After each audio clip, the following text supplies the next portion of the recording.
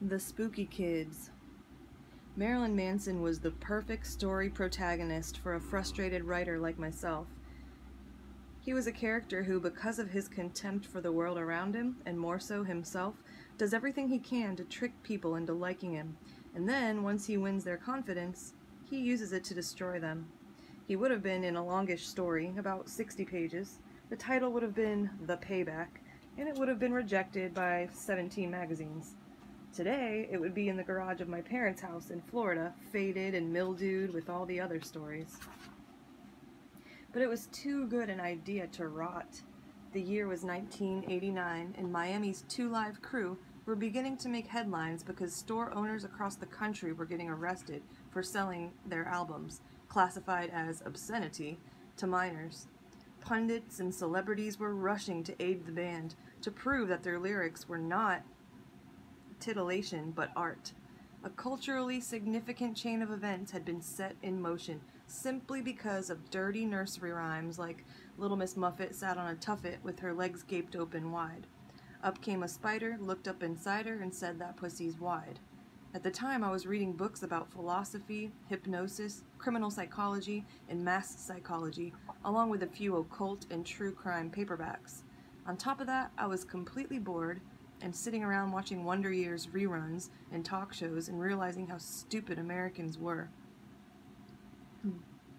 All of this inspired me to create my own science project and see if a white band that wasn't rap could get away with acts far more offensive and illicit than Two Live Crew's dirty rhymes. As a performer, I wanted to be the loudest, most persistent alarm clock I could be, because there didn't seem like there was any other way to snap society out of its Christianity and media-induced coma. Since nobody was publishing my poetry, I convinced Jack Kearney, the owner of Squeeze, a small club in the middle of a mall, to start an open mic night. That way, I could at least get some exposure for my writing. Every Monday, I stood awkward and vulnerable behind the microphone on a small stage and recited a handful of poems and prose pieces to a meager crowd. All the bizarre characters who attended told me my poetry sucked, but I had a good voice and should start a band. I told them to fuck off, but inside I knew that no one really likes poetry anyway, and that their advice was right, if only because no one else I interviewed or listened to was writing songs with any intelligence. I had always dreamt of making music because it was such an important part of my life, but until then, I never had the confidence or the faith in my abilities to pursue it seriously. All I needed were a few resilient souls to go through hell with me. The Kitchen Club was the epicenter of South Beach, Miami's burgeoning underground industrial scene, and a regular haunt of mine from the time it opened that year, tucked inside a sleazy hotel populated by prostitutes, drug addicts, and vagrants. There was a pool in the back with water filthy from being used as a combination bathtub laundromat by alcoholics who had pissed and shat themselves. I would go to the hotel on a Friday night, rent a room, and by the end of the weekend find myself alone and miserable, puking in the bathtub from ingesting too much trucker speed and too many screwdrivers. One Friday I arrived at the club with a friend from theater class, Brian Tutanick. I was decked out in a navy blue trench coat with Jesus Saves painted on the back, striped stockings, and combat boots. At the time I thought I looked cool, but in retrospect I looked like an asshole. Jesus Saves. As we walked in, we noticed a blonde guy leaning against a pillar with a flock of seagulls haircut hanging in his face. He was smoking a cigarette and laughing. I thought he was laughing at me, but when I passed by, he didn't even turn his head. He was just staring into space, cackling like a madman. As Layback's Yugoslavian military march version of Life is Life blasted out of the sound system, I spotted a girl with black hair and huge breasts, which, when they were on a goth girl like her, we called Dracula biscuits. Shouting over the music, I explained to her that I had a hotel room and tried to convince her to come up with me, but for the 99th time that summer I was denied because she had come to the club with a date, which turned out to be the laughing boy. She brought me to his pillar, and I asked him what he was laughing about. His response came in the form of a tutorial on the proper ways to commit suicide, which included essential details like the exact angle to hold the shotgun at and what type of ammunition to use. The whole time he had a strange way of laughing at everything he said. He would just start cackling, and within that cackle he'd repeat what he had just said, a word like 12 gauge or cerebral cortex, so that both you and he knew what was so funny. His name was Stephen, but, he explained in the ensuing seminar, if anyone called him Steve, it pissed him off. If anyone spelled his name with a V instead of a PH, it pissed him off too. The subject of names didn't change until Ministry's Stigmata came on, and the goths and pseudo-punks stopped dancing and started violently slamming. Much of the commotion was instigated by an effeminate, Crispin Glover-looking guy with purple hair, a miniskirt, and a leopard skin leotard. He would eventually become our second bassist. Completely oblivious to the activity around him, Stephen told me that if I liked Ministry, I should listen to Big Black. He then delved into a detailed analysis of Steve Albini's guitar playing, the techniques he used and the tones he produced, followed by a dissertation on Albini's methods of production and the lyrical content of his album, Songs About Fucking. I didn't get laid that night, which pissed me off, though it was nothing new, but I did exchange numbers with Stephen. He called me the next week and said he wanted to make me a cassette of Songs About Fucking and bring me something else he thought I'd be extremely interested in. He wouldn't say what it was. He just wanted to come over and give it to me. Instead of Big Black, he brought me a tape of a band called Rape Man, and he spent several hours extemporizing on the lineage between the two bands, rocking back and forth autistically all the while. I later learned he had a problem with hyperactivity as a child, which his parents had treated with Ritalin. Now that he wasn't on medication, he often turned into a babbling blur that was dizzying to watch. His mystery surprise was a rusty can of spiced sardines that had expired in June 1986. He never offered an explanation for it, and I never figured one out. Maybe he thought I was going to pull an Andy Warhol and make silk screens of it. We began spending a lot of time together, hanging out at my poetry readings and going to concerts by shitty South Florida bands that I thought were halfway decent at the time. After a show one night, we came back to my house and pawed through poems I wanted to turn into songs and lyrical scraps I had written. I was hoping he played an instrument since he seemed to know everything there was to know about all things electrical, mechanical, and pharmaceutical. So I asked. The answer came in the form of a long-winded monologue about how his brother was a jazz musician and played a variety of reed, keyboard, and percussion instruments. Eventually he confessed, "I can play drums, drums, sort of, sort of." But my vision didn't include drums. I wanted to start a rock band that used a drum machine, which seemed somewhat novel at the time, since only industrial, dance, and hip-hop bands used drum machines. "Just buy a keyboard and we'll start a band," I told him. Stephen didn't end up in the first incarnation of the group. Neither did the next person I found that I liked. I was at a record store in Coral Square Mall buying Judas Priest and Mission UK tapes as birthday presents for my cousin Chad. A well-tanned store employee who looked like an exotic Middle Eastern skeleton with an afro bigger than Brian May's walked over and tried to foist Love and Rockets albums on me. His name tag identified him as Geordie White. One of his co-workers, a girl named Lynn, had given blowjobs and much more to most of the South Florida scene, excluding me, but including Geordie, though he denies it to this day. Almost a year later, Geordie and I would form a joke band called Mrs. Scabtree and perform a song about Lynn's legacy to the music scene. It was called Herpes. Geordie sang it dressed like Diana Ross, and I played drums using a chamber pot as a stool. Geordie would go on to play in my band as Twiggy Ramirez. But for now, Geordie was just a friendly freak in a Baja's t-shirt, trying to find someone who understood him. The next time I ran into Geordie at the mall, he was playing bass in a death metal outfit called Ambu Gallard. So I didn't even bother trying to persuade him to quit. I just asked him if he could recommend a good bass player, but he insisted that there weren't any in South Florida, and he was right. I ended up talking to Brian Tutnick, my friend from theater class, into playing bass with us. I knew this was wrong from the start because he'd been talking about forming his own band for some time and had no intention of including me. He may have thought he was doing me a favor when he joined Marilyn Manson and the Spooky Kids as part of the rhythm section, instead of as the frontman that he wanted to be, but it wasn't much of a favor, because he was a bad bassist, a fat hairdresser, a wannabe vegetarian, and a devotee of Boy George, which placed him at the bottom end of the aggressivity meter. He lasted 2 shows before we kicked him out. He wound up forming Collapsing Lungs, a bad, watered-down industrial metal band with songs like Who Put a Hole in My Rubber. They thought they were God's gift to South Florida, especially after they got signed to Atlantic Records, but I cursed them. Now they're God's gift to the unemployment line, though I can't entirely take credit for their downfall. Bad musicianship and industrial metal songs about saving sea turtles didn't help their career any. I found the next piece of the band at a drunken house party. An intoxicated, pie-faced twit with greasy brown hair and long monkey arms flopped onto the couch next to me, pretending he was gay and talking about the drapes. He introduced himself as Scott Putsky. He seemed to know a lot of technical information about music making, and even better, he owned a 4-track cassette recorder. I had a concept, but no musical skills whatsoever, and I was easily impressed.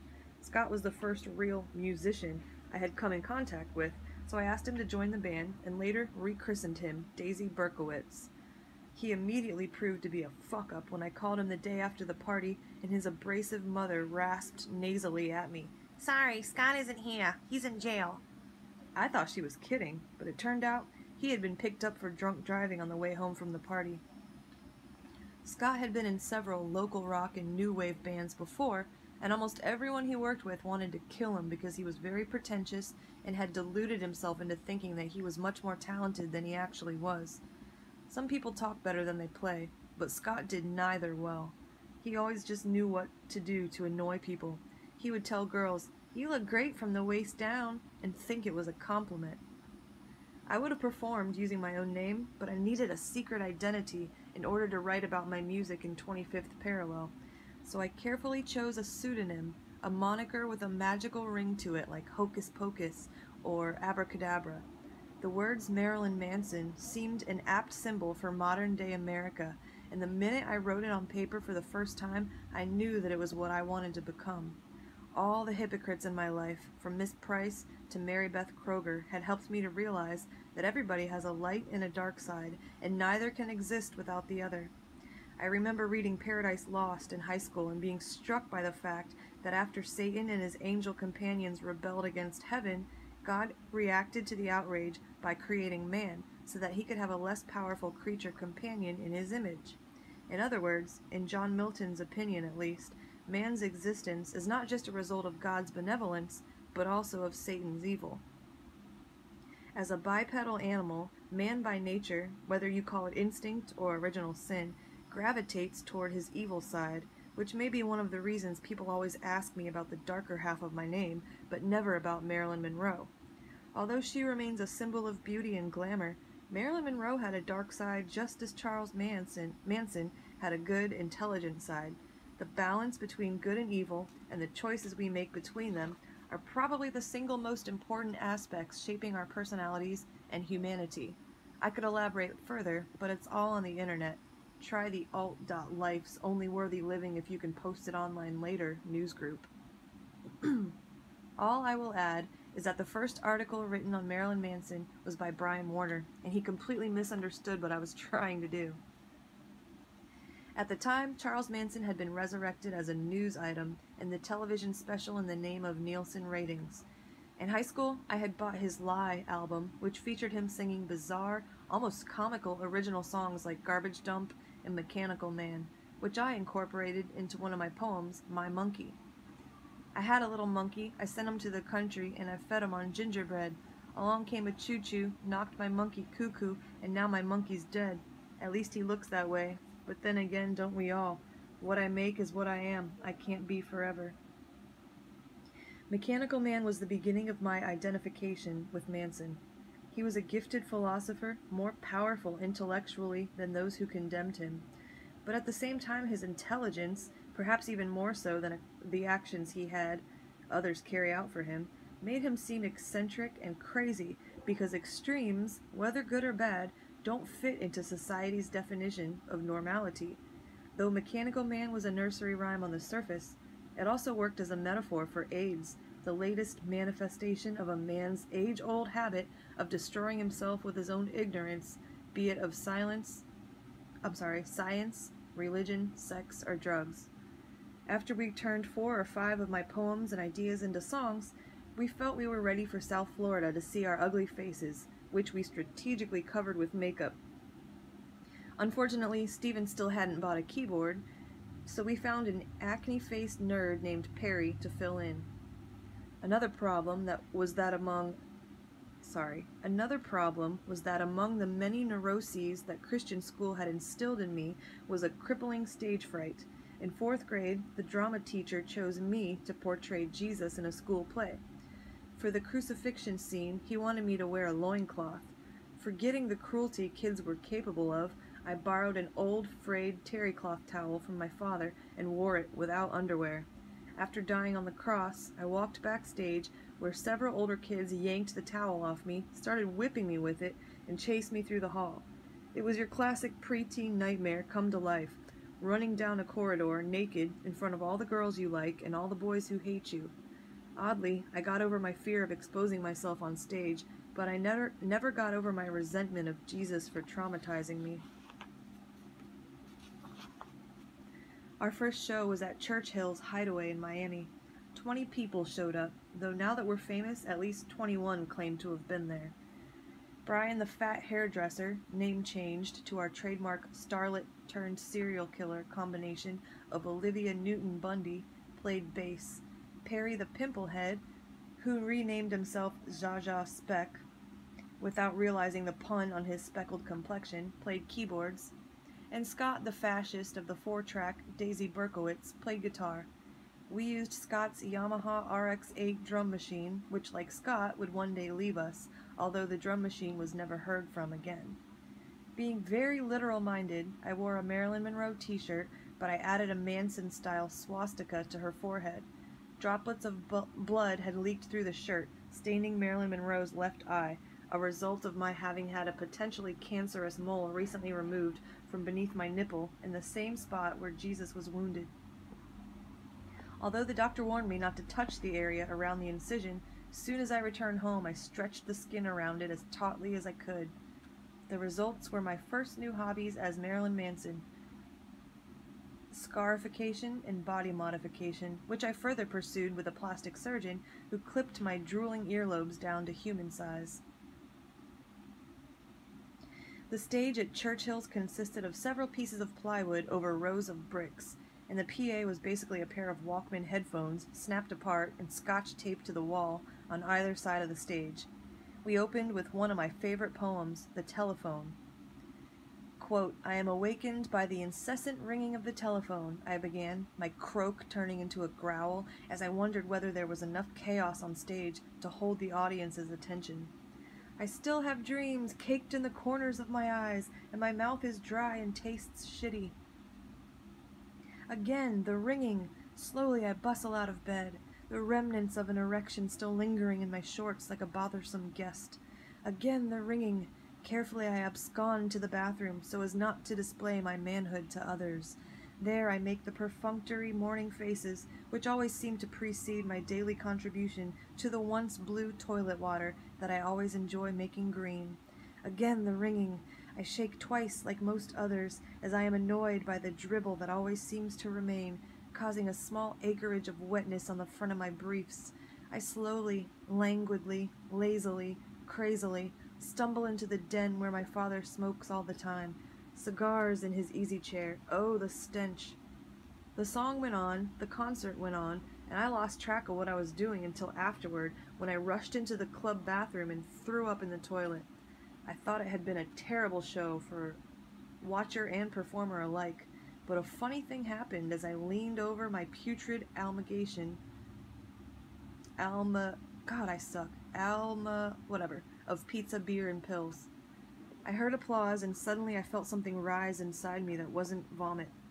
It was a sense of pride, accomplishment, and self-satisfaction strong enough to eclipse my withering self-image and my punching bag past. It was the first time in my life I felt that way, and I wanted to feel like that again. I wanted to be applauded. I wanted to be pissed. I wanted to make people pissed. Side note, guys, I don't read very often. I have ADD and dyslexia, so sorry for all the errors. Remember, I'm doing this for free for your enjoyment, so I'm really trying. Few stories in my life are without an anticlimax, and this one came as I was driving back to Fort Lauderdale at 3 a.m. that night in my mom's red Fiero. On the overpass arching above the crime-ridden ghetto of Little Havana, the digital radio blinked out in my car. I pulled over to the shoulder to see what was wrong and discovered that I couldn't restart the car. The alternator belt had snapped, and less than an hour after having found my true calling, I was stuck foraging for a phone by myself in Little Havana, where the chances of a makeup-streaked clown named Marilyn Manson not getting beat up were pretty slim. The only good that came out of the experience was that since the tow truck didn't arrive until 10 a.m., I got used to not sleeping after a concert early in my career. Our first real show took place at the Reunion Room.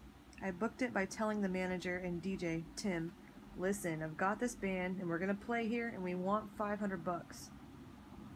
Normally bands were paid $50 to $150, but Tim agreed to my price.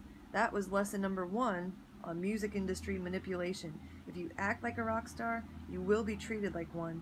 After the show, we kicked Pimplehead and the fat guy out of the band, and they no doubt went off to make sandwiches, squeeze zits, and star in the sitcom Pimplehead and the Fat Guy, which lasted for 2 episodes.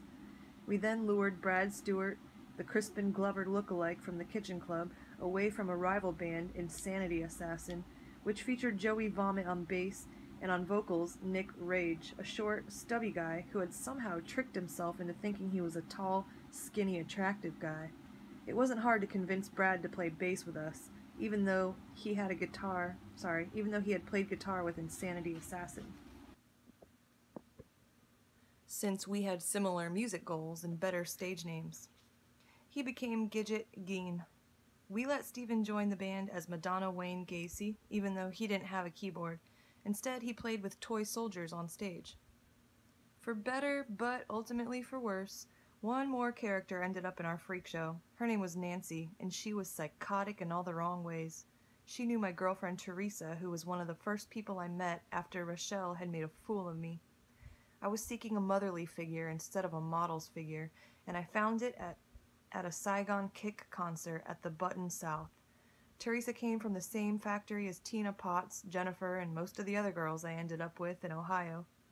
She had a slight overbite, tiny hands, and a blonde bob, not unlike Steven's.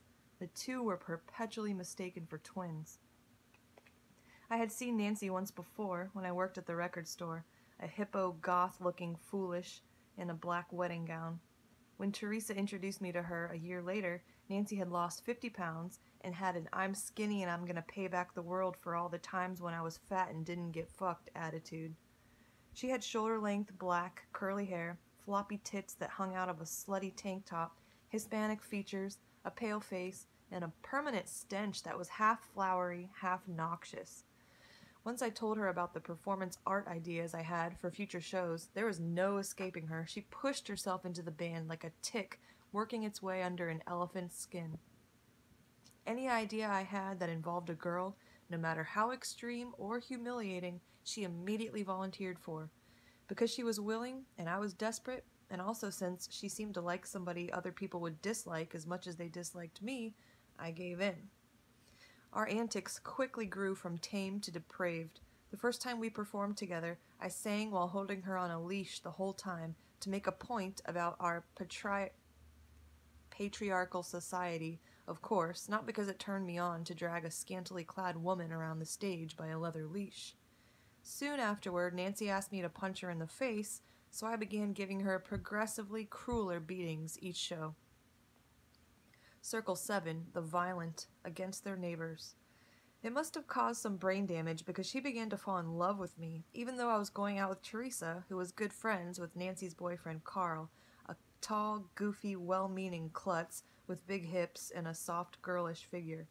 This lame, real-world situation was made even worse when Nancy and I began to explore sexuality as well as pain and dominance on stage. I made out with her and sucked her tits, and she got on her knees and caressed whatever she found down there. Without fucking, we took it as far as we could without getting in trouble with my girlfriend, her boyfriend, or the law.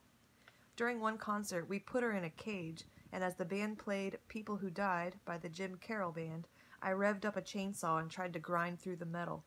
But the chain flew off the blade, smacked me across the eyes, and made a huge gash in my forehead, sending blood streaking down my face. I barely made it through the rest of the show because all I could see was red. During one concert, like any good performance art, there was a message behind the violence. Most of the time I wasn't interested in inflicting pain on myself and others, unless it was in a way that would make people think about the way they act, the society they live in, or the things they take for granted. Sometimes, as a concrete lesson in making assumptions, I would toss into the audience dozens of Ziploc bags, half of them filled with chocolate chip cookies, the other half with cat turds.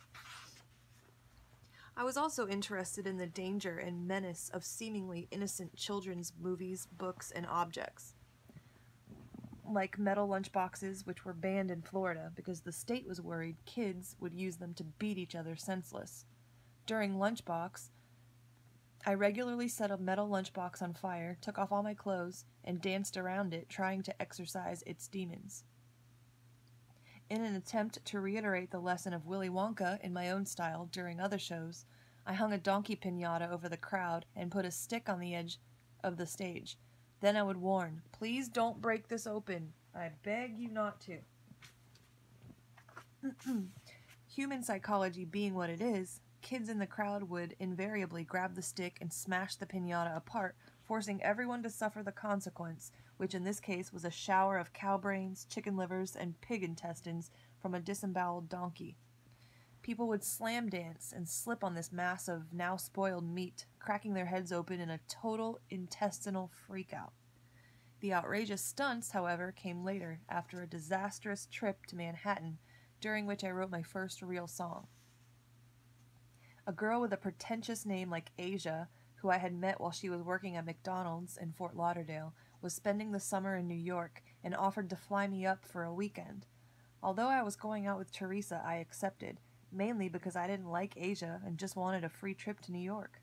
I thought that maybe I could find a record executive to sign our band, so I brought along a crude demo tape. I was never happy with our demos, which Scott always recorded, because we sounded like a tinny industrial band, and I imagined us playing rawer, more immediate punk rock. Manhattan turned out to be a disaster. I discovered that Asia had lied to me about her name and age. She had used her sister's ID to get a job at McDonald's because she was too young. I got pissed. It wasn't that big a deal, but it was another case of a girl deceiving me, and stormed out of her apartment. In the street, by a coincidence or not, I ran into two club rats from South Florida, Andrew and Susie, a couple of dubious sexuality. I always thought they looked sharp and stylish in clubs, but seeing them for the first time in daylight that afternoon, I realized that they used makeup in darkness to practice gothic deception. In the afternoon sun, they looked like decomposing corpses and seemed at least 10 years older than me. In their hotel room, the cable system had public access channels, a completely new phenomenon to me. I spent hours flipping through the stations, watching Pat Robertson preach about society's evils and then ask people to call him with their credit card number. On the adjacent channel, a guy was greasing up his cock with Vaseline and asking people to call and give him their credit card number. I grabbed the hotel notepad and started writing down phrases. Cash in hand and dick on screen. Who said God was ever clean? I imagined Pat Robertson finishing his more righteous than thou patter, then calling 1-900 Vaseline. Bible belt round Anglo waist, putting sinners in their place. Yeah, right, great. If you're so good, explain the shit stains on your face. Thus, Cake and Sodomy was born. I had written other songs I thought were good, but Cake and Sodomy was more than just a good song. As an anthem for a hypocritical America slobbering on the tit of Christianity, it was a blueprint for our future message. If televangelists were going to make the world seem so wicked, I was going to give them something real to cry about. And years later, they did. The same person who inspired Cake and Sodomy, Pat Robertson, went on to quote the song's lyrics and misinterpret them for his flock on the 700 Club. When I came back from New York, my real troubles began. Teresa was supposed to pick me up at the airport, but she never showed up, and nobody answered the phone at her house. So I called Carl and Nancy, since they lived near the airport. "Do you know where the fuck Teresa is?" I asked. "I had a shitty time in New York. I'm stuck at the airport with no fucking money. All I want to do is go home and sleep." "Teresa's out with Carl," Nancy said, the cold tone of her voice betraying a hint of jealousy that I also felt. Nancy offered to pick me up and drive me home. When we arrived, she followed me inside. I just wanted to pass out, but I didn't want to be mean after she had rescued me. I collapsed onto the bed, and she collapsed on top of me, coming on to me heavier, all puns intended, than she ever had before. She rammed her tongue down my throat and grabbed my dick. I was very apprehensive, mostly because I didn't want to get caught. By now, I had begun to feel removed from the everyday world of morality. Guilt had become more a fear of getting caught than any sense of right or wrong. I ended up letting her give me a blowjob because Teresa never went down on me. But, as on stage, I wouldn't let her fuck me.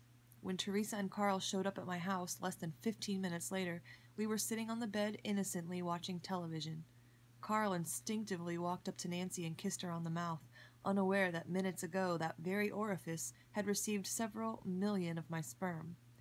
At the time I thought it was funny and appropriately vengeful, but I didn't realize that this solitary act of fellatio would be the beginning of a 6-month reign of full-on gothic terror.